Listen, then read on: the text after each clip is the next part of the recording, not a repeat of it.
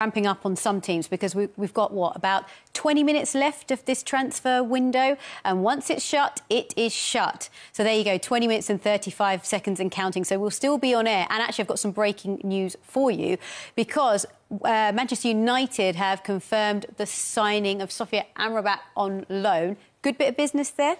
Very good. Top player, but it's exactly what they need.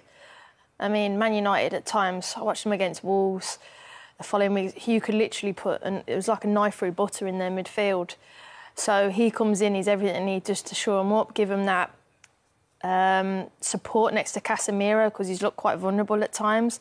So real top player. I don't know about you, John, but I absolutely loved watching him throughout the World Cup. We followed him, all of us, didn't we? And, you know, Morocco did a really good job of getting all the way to the semi-final. He was brilliant in the World Cup. I thought he was disciplined. I thought his intercepting was brilliant. And not only intercepting balls, sort of, and then winning the ball back and making sure that he give it to a Moroccan shirt. He never wasted the ball.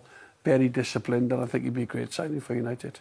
Well, they have a big game, don't they, coming up this weekend at the Emirates against Arsenal. And we're going to hear from Mikel Arteta, followed by Erik Ten Hag. Kieran, Nuno today, good thing for them and for the club? Well, we're working together to find the best possible solutions, and we found them, and I think the players are happy, and the club in general. I think we did some good business as well. With Balogun, it's obviously a permanent deal, and a good deal as well, because pure profit, an academy graduate, and I think a 17.5% sell-on clause as well. Well, we didn't have now space for him in the squad to give him the minutes that he needs, and he did really well last year in his long period, you know, and he's evolving the right way. And he wanted as well the chance to continue developing his career. He's going to a really good club that have huge experience on developing talent, as everybody knows. So really happy for him as well. It's deadline day. Are you as excited as the rest of us? You should be tired. You've been doing that for many months. So I think it's the end, at least here in the UK, not everywhere, but at least here. So yeah, let's finish it in the right way. Mikel Arteta, deadline day, MADD, mad. Is it going to be a mad one or a serene one for you? For me, serene. I don't have to do much more work. It's more all the recruitment, everyone, the boys, trying to finalize a few things still today. And there have been outs, obviously, because you did your business for ins early on.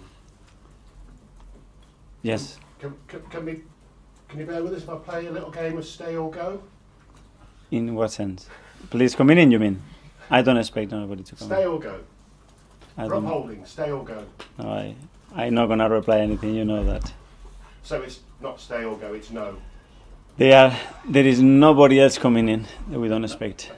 That's what I can say. On stay or go, obviously not staying with you in this international break, but going on England duty, Eddie, you pleased for him? So pleased. If someone deserves in this squad, that's him as well.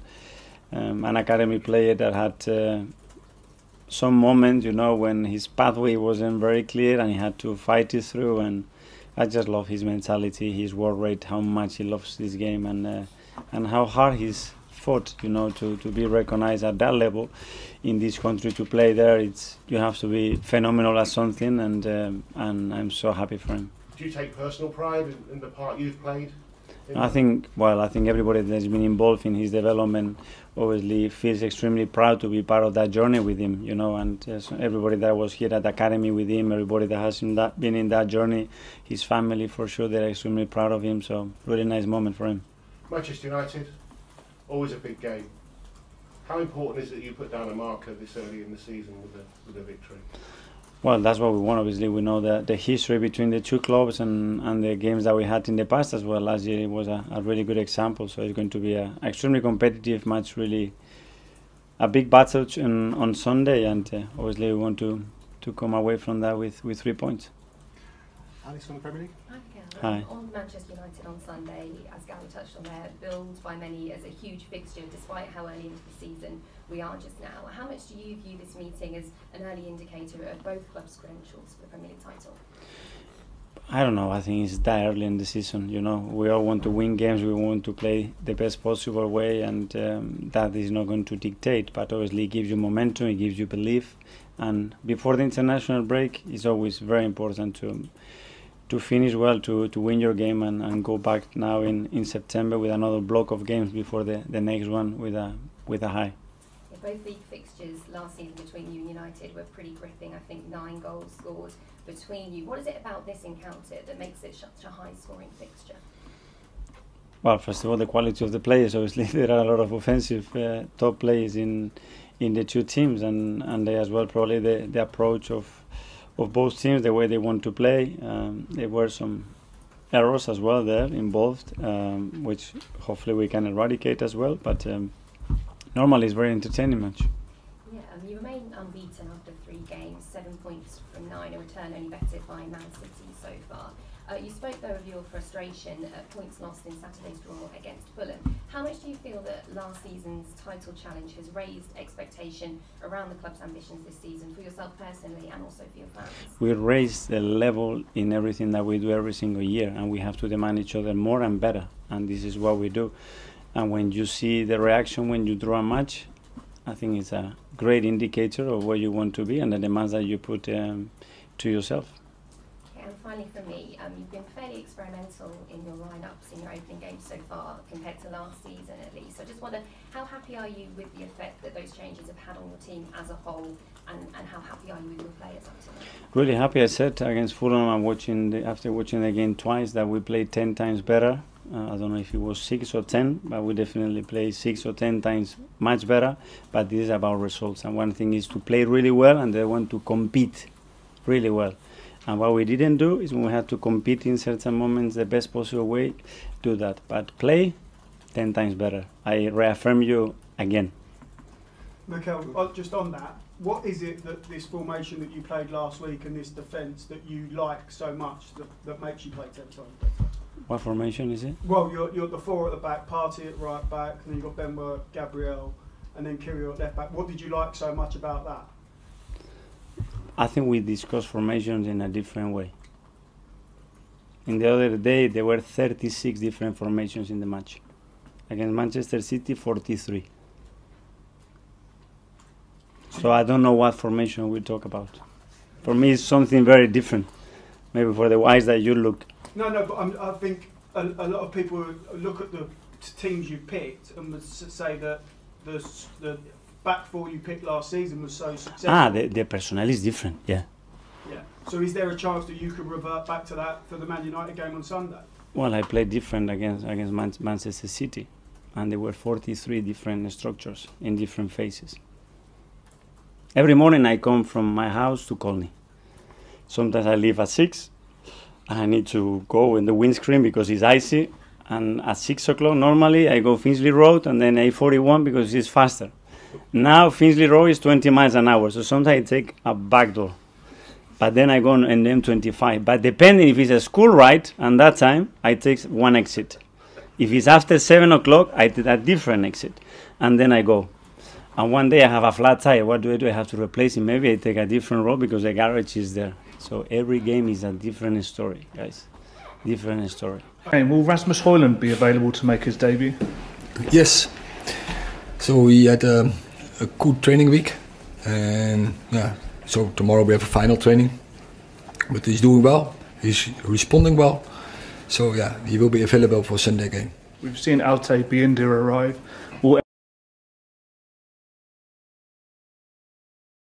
Will he be eligible to be involved on Sunday, and will anyone else potentially arrive and be available?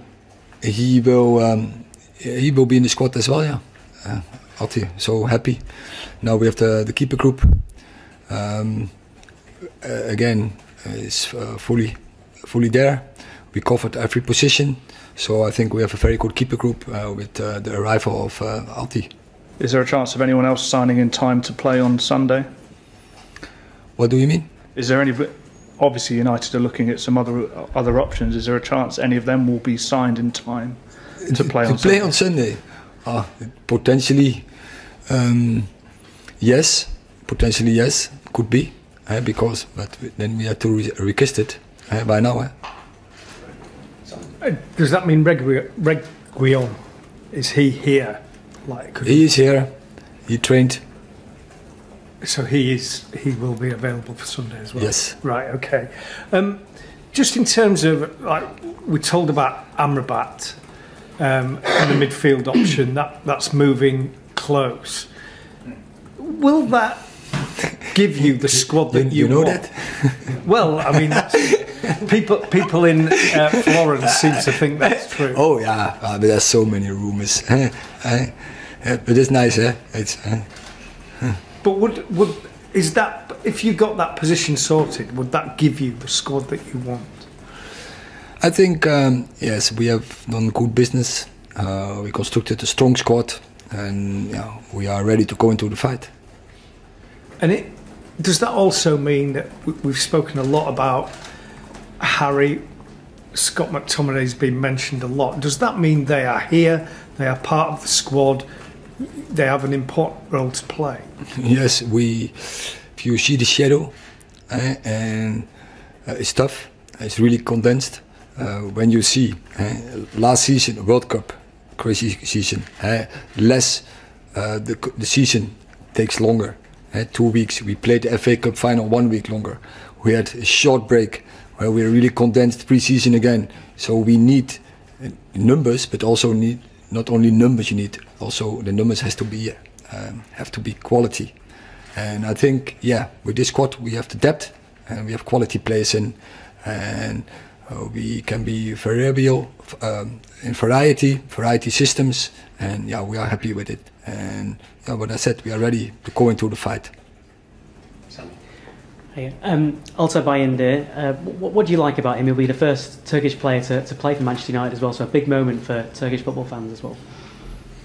Yeah, we followed him, we scouted him very intense, and we think he has the skills that he fit in Man United, fit in English football, that he has the skills. So we are really glad that we signed him, and we are confident that he will make a lot of progress in the coming period, the coming years, and he will be a huge contribution to our game.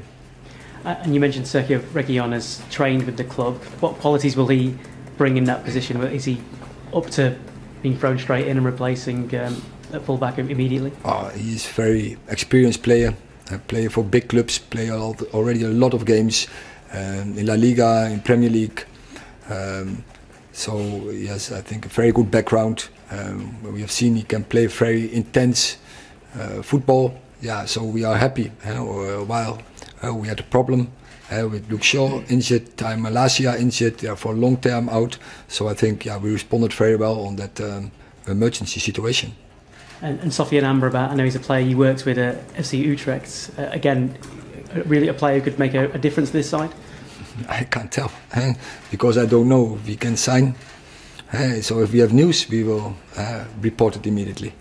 One more, if I may. Andre Onana, quite cryptic on social media about whether he might be playing for Cameroon and coming back to the side there after withdrawing from international football. Do you know any more about that? Because obviously the Africa Cup of Nations is in the Ivory Coast this year in January, and there'd be an impact if he does play. I know everything about it, so of course we spoke about that situation before we signed him, and we will be in good contact with Andre how to deal with the situation.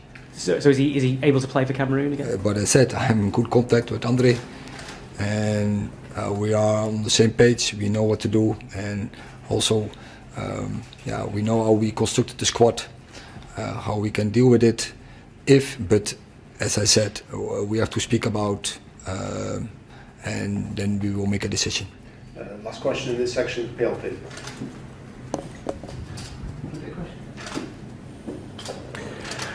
Hi Eric, historically games between Arsenal and Manchester United have been big games. What are you expecting from Mikel Arteta's side, and what have you made of what they've done to their squad this season? It's one of the biggest games in the Premier League, and how we're really looking forward, of course, that fight, and really always interesting games, intense games. I think it's very two teams who really play offensive football, the right intentions, I would say. The audience is always the big winner of that game. So yeah, really looking forward to have that game. And just finally, the Champions League draw. What have you made of your group? And if you do get the additions that are hopeful for today, have you got the depth of squad to tackle 4 competitions? I think, yeah.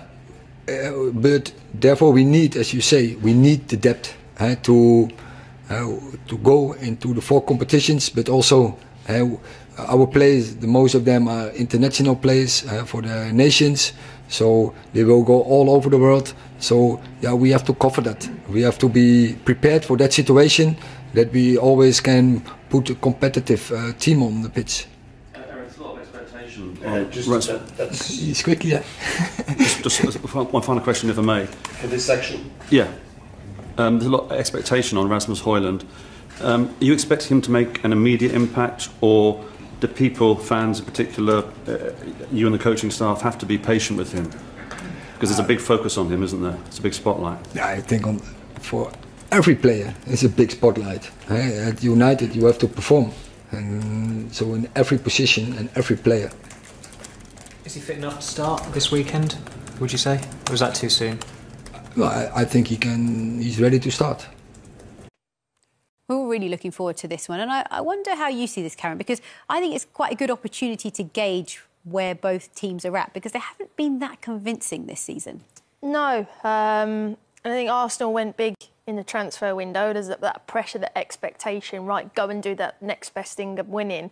And that, for me, when I've watched them the last few games, they've played a little bit differently from last season. Last season, I thought they moved the ball so quick. It was rapid. It was just... I was so impressed with the intensity. This year it feels a little bit slower, but a little bit more controlled. But I felt they've struggled to break teams down, even though they have scored.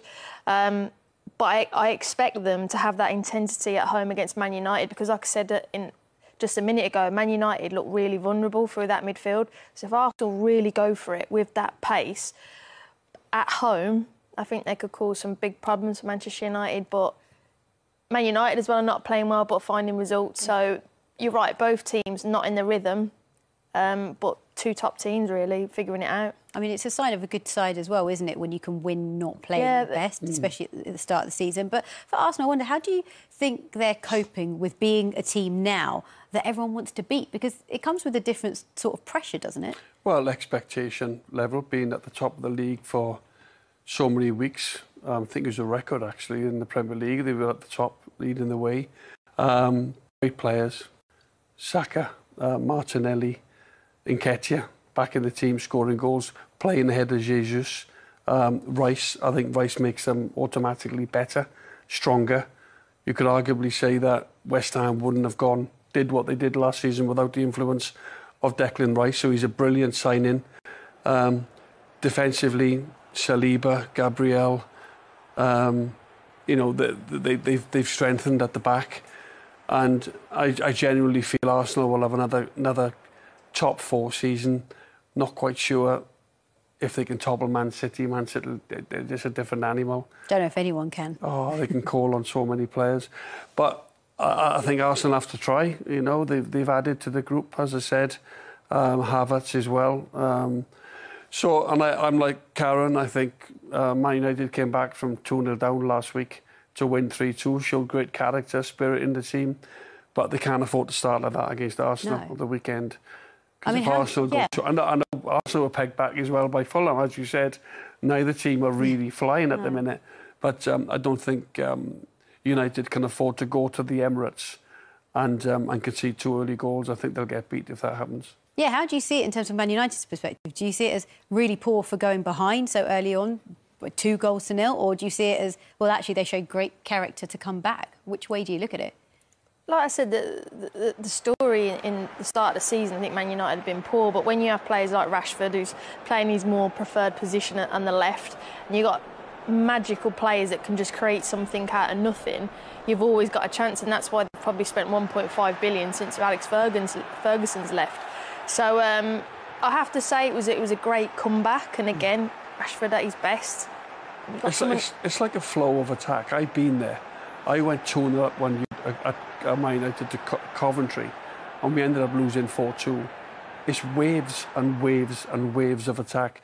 And just naturally, you just drop. You'd almost camped out on the edge of your 18-yard box.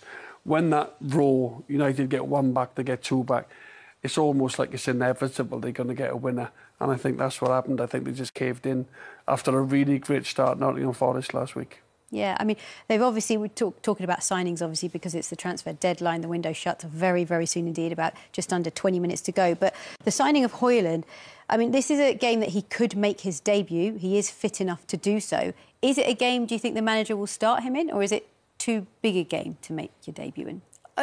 Personally, I'd probably wait. For me, it's a real big game. But then if tactically you think he's fit and he's available, and I can have a target player, I've got a goalkeeper now that can play short and draw you in, and Arsenal will press you because that's what they'll do, and you can bang, skip it and go long to the target player. I'm sure John will know more about that than me. But if you have that option, I think it's a really good one. So I personally wouldn't, but if the manager, Ten Hag, believes tactically he can win us a football match and he's going to be our out, then he might play him.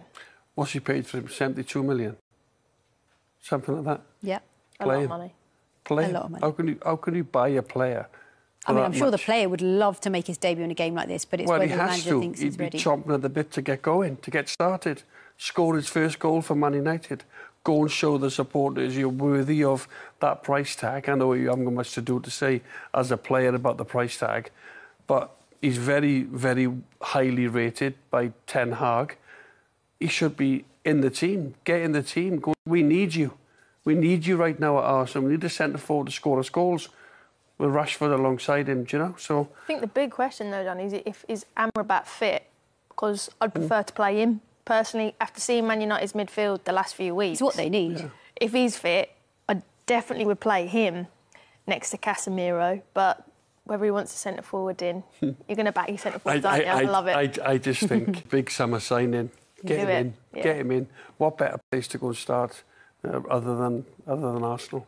Hello and welcome back. We're going to talk Manchester United next, because while they did take all 3 points against Nottingham Forest, that is their worst ever start to any Premier League game. They conceded 2 goals in the opening 4 minutes, and it's not just that it's a one-off. It feels like it hints at deeper issues at Manchester United, or it highlighted deeper issues. I'd say, especially with the sit-in, I'd say to Man United fans, continue. Don't just sit in when you win. People saying, oh, you only sit in when you lose. But they should. I was quite pleased to see them do that sit in when they lost. But, you look at Man United and it has to come from upstairs. There's too much going on. There's too much toxicity around the place. And the sooner they change that, I think, on the pitch, because I think they've got the players. You can see the fact that they came back. Bruno Fernandes, whatever people say, he's literally lifted the team up and he's dragged them through. They've got that quality. But I just think that there's just so much... It's just too up in the air. Players just signing. You know what I mean? Everything was happening. Nothing seems to can go right for them. Even though they've gone 20 games unbeaten at Old Trafford. Nothing seems to go right for them because there's too much going on, I think. It needs to be sorted out upstairs. Yeah, it does feel like a club where you walk in on match day at Old Trafford and there is a lot happening. Absolutely. I got trapped in the Munich tunnel last year on a protest day for a home fixture. It was that fixture against Leicester, actually. And, yeah, it is a place which is rumbling, and it sometimes is a little bit painful inside the stadium because you can feel it, even when they win.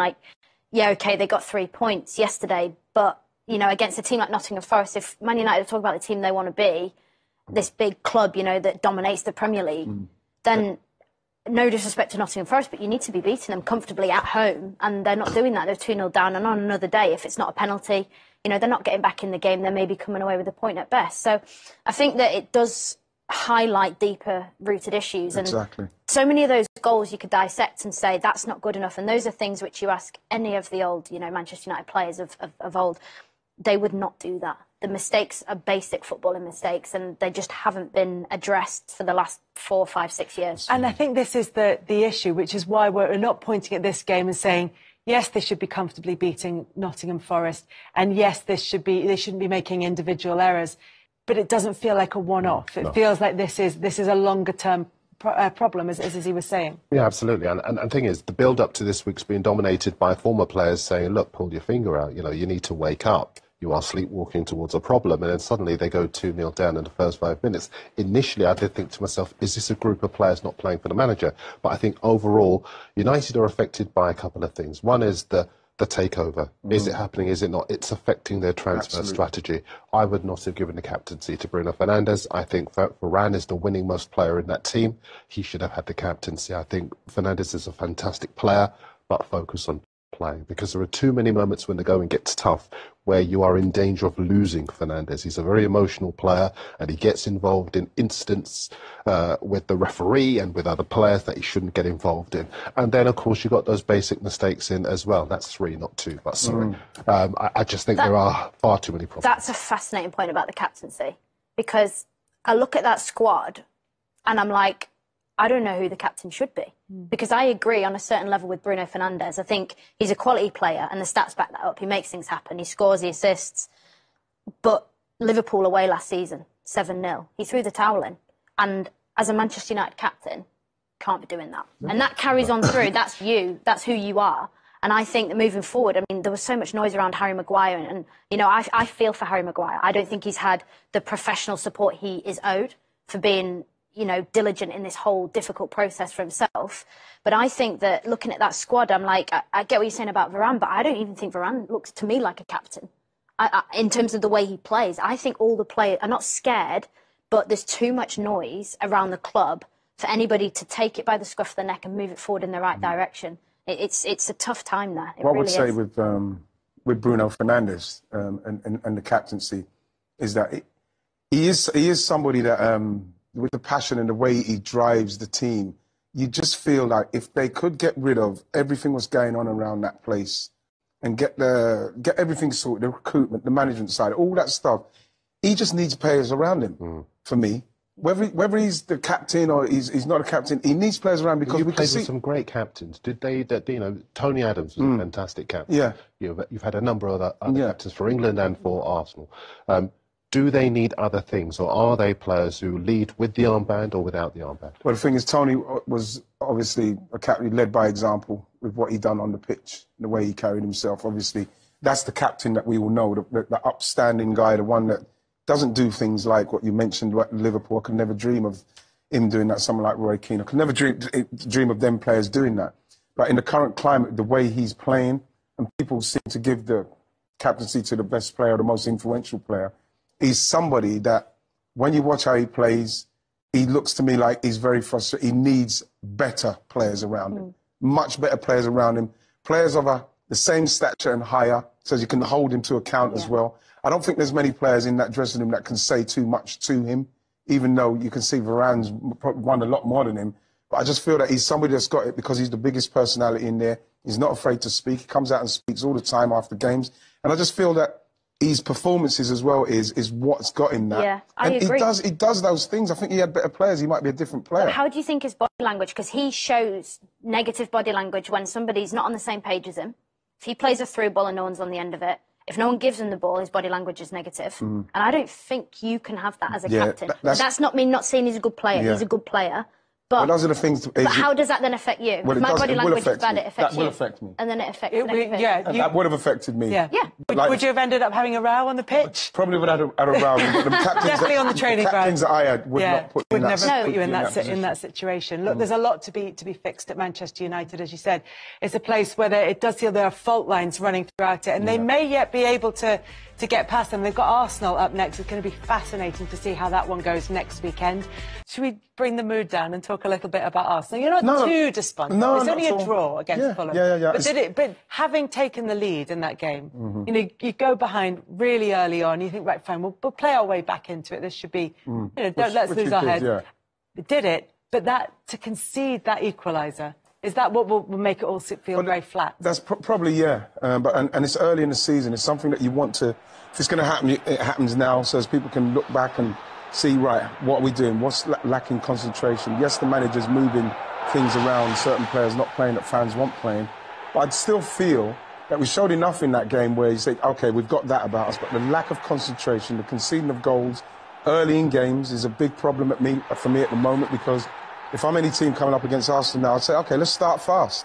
And then at the end, let's stay in the game if it gets to the end. Let's stay in the game and then let's see, because they're conceding goals as well. So I think they're it's being one of the teams that's meant to be up there, meant to be challenging.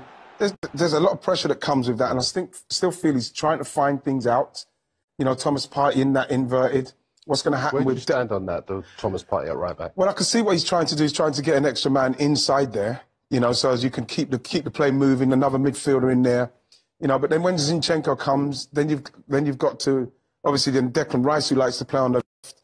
There's a lot of things that he's going to have to do, because Zinchenko, is he going to come in? Is he going to play Wright, Saliba, Gabriel, and Zinchenko when he comes back? Is it Partey and Rice? So there's things that I think fans would maybe like to see go back to a kind of bit of normality. But I think that if you're going to try something, then you try it at this stage of the season, see how it works. Because I think last season, at the end of last season, he was starting to use Partey in that position. Not sure it's working too much in respects of the fans. I don't mind it when dropping in there. But I believe that our biggest worry is concentration just now, because we've got the quality, we've got the ability. It's concentration. Look at those fixtures, though. Manchester United, then Everton, then it's the North London derby, then Bournemouth and Manchester City this is the Premier before League, the international break. Chelsea on the other side of it. I mean, I know it's but you can have a more comfortable run of fixtures. You can, but like the thing is that Arsenal, with the monies we've spent and the players we've brought in, the attitude of the team, the attitude of the manager, we're not bothered about the fixtures. It's about getting to that next game and making sure that you don't lose it, and putting the kind of performance where you don't lose it. Worst ways, you know what I mean, you don't lose it, and then you win it, because we're in a different mindset now. We can't look at them teams and worry. We were saying about Newcastle earlier. This is where Arsenal are. Do you think Partey will play it right back in those games? I think that Mikel, he might go with it, but I'd probably I'd get the back four back in with Ben White and Saliba and Gabriel and Zinchenko. Then Zinchenko inverts. But then what happens with Declan Rice? Does Declan Rice go on the right side?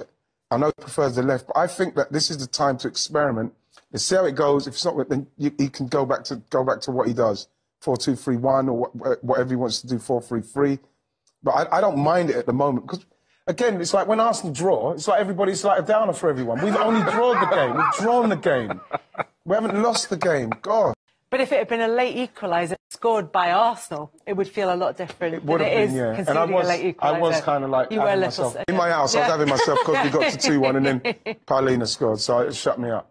So Mikel Arteta experiment.